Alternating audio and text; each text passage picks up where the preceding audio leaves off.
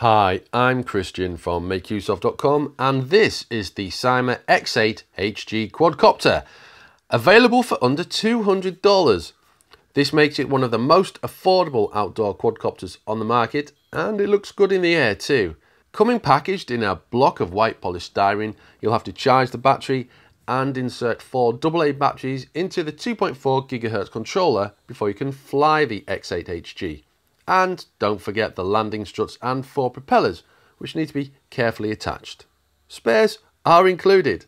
Also included is an 8 megapixel GoPro style action cam, which sits neatly under the quadcopter.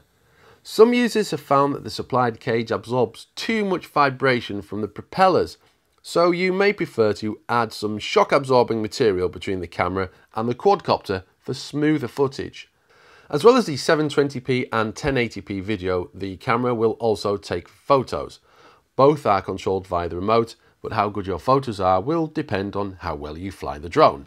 Before launching the craft, which is simply done by pressing up on the height control joystick, it's a good idea to detach the camera, as this can be a distraction, especially if this is your first drone. While we'd recommend the handheld indoor type to get you started, however, the Syma X8HG is a good place to start outdoors. A few other things to note are the calibration function, which should be set before the first flight, as well as the craft's headless mode, which is particularly useful for beginners. You should also be aware of the barometer height function, which ostensibly allows you to place the quadcopter in a static hover, a feature previously reserved for expensive models. This depends on successfully setting the trim, however, or else the X8HG will slowly drift away. Despite reviews and listings elsewhere on the web, the X8HG does not have FPV or pilot view mode. There's no way to sync the device with your smartphone, no phone-sized mount on the controller.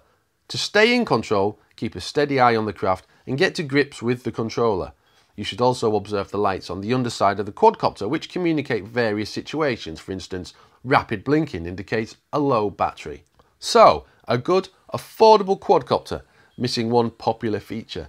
Nevertheless, if you're new to flying drones and just want to get stuck into this entertaining hobby, the Syma X8HG is a great device to get started. For more details, check our full review at MakeUseOf.com.